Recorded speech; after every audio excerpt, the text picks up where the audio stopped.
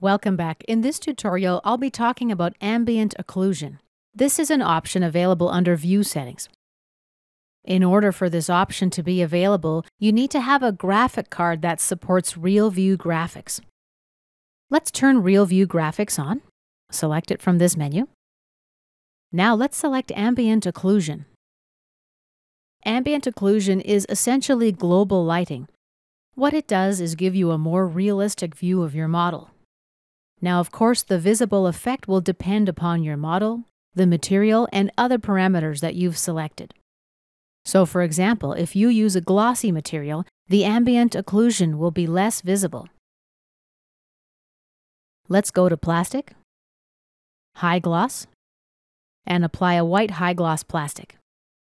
And let's compare this to a low gloss option.